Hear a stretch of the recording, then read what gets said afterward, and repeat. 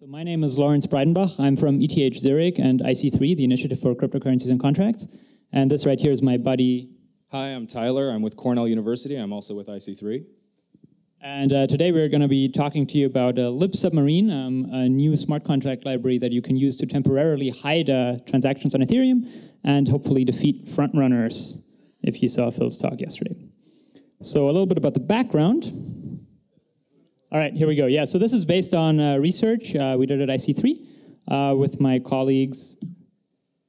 Yeah, it's working. Phil Dian, Florian Traumer, and Ari Jules. So if you're curious about the intricacies, you can check out that stuff. But today I'm not going to bore you with that. We're going to dive right into sort of the motivation, and then Tyler's going to tell you a little bit about how this works. So why would you want to temporarily hide transactions on Ethereum? Well, basically you want to hide transactions whenever you worry about somebody else seeing the transaction and doing something evil with the knowledge that that transaction will be included later. So the typical use case would be to prevent front running, but it's also useful for things like sealed bid auctions and things like that. On-chain voting is another case where you might want to hide the fact that you're participating in a vote. Fair token offerings, challenge protocols, and maybe soon your DApp. So let me motivate this a little bit with an example in case that you want to know more about how this front-running attack would look like. And I'm going to be specifically talking about an example where we have a DEX contract similar to, say, Bancor or Uniswap that is acting as a sort of automated market maker. And so what happens here is that we have our user who wants to buy some tokens, say. And so she broadcasts a buy transaction to the Ethereum network. And now that transaction gets propagated on the network, sits in the mempool for some time, and is finally included in a block, at which point it sort of reaches our DEX smart contract. Now, what a malicious user or a frontrunner can do is that he can use this window of time, this gap between when the transaction is broadcast and when it is included in the block, knowing that the transaction will be included in a future block, but quickly sneak in front of the transaction and sort of profit at our user's expense. So the way that a frontrunner might be able to do this is, in the simplest case, by simply sandwiching this transaction. So the frontrunner would place a buy order in front of our user's buy order. This buy order would drive up the price. Then our user's buy order would arrive, buying at a higher price than at which it would have bought if it hadn't been for the frontrunner. And then the frontrunner can immediately sell again, basically pocketing the spread and benefiting at our poor user's expense here.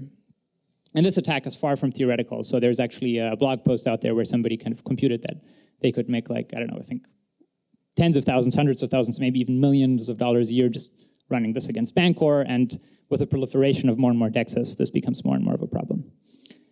So at this point, I'm going to hand over to Tyler, and he's going to tell you about how we can prevent this with LibSubmarine.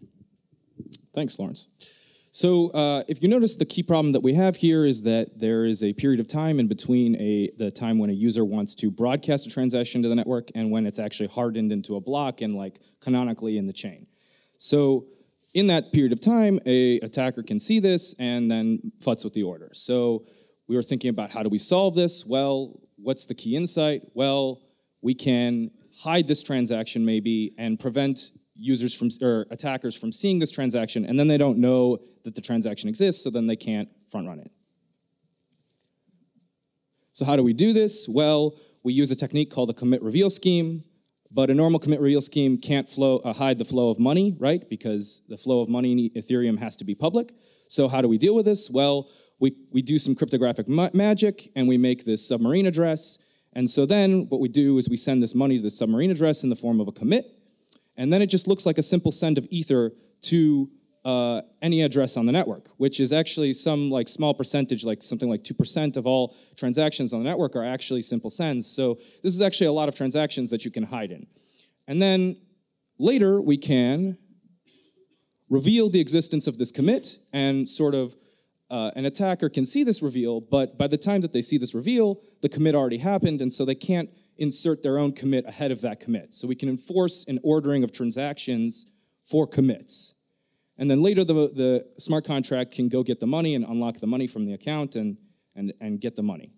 And so by doing this, we sort of prevent the ability to front-run transactions. Thanks for that explanation, Tyler. Yeah, and so this was just a short sneak peek. Unfortunately, it's a little too much stuff to pack into 5 minutes. But if you're curious, I encourage you to check out libsubmarine.org. We're very proud of the web design, at least I am, although he thinks it's tacky. But look at the details there. We have links to the papers, to the blog post, and all of our code is open source, no token required. Check it out on GitHub. And yeah, don't forget to like and subscribe, message us on Twitter, whatever other forms of outreach people usually encourage. And finally, there will be a talk by our two colleagues that we mentioned before, Shayan Eskandari and Stefan Gosselin, at the next session, I think the privacy session at 4 something. Yeah, go check it out. They will talk about how easy it is to actually take your existing contract and upgrade it using LibSubmarine to proof it against front running.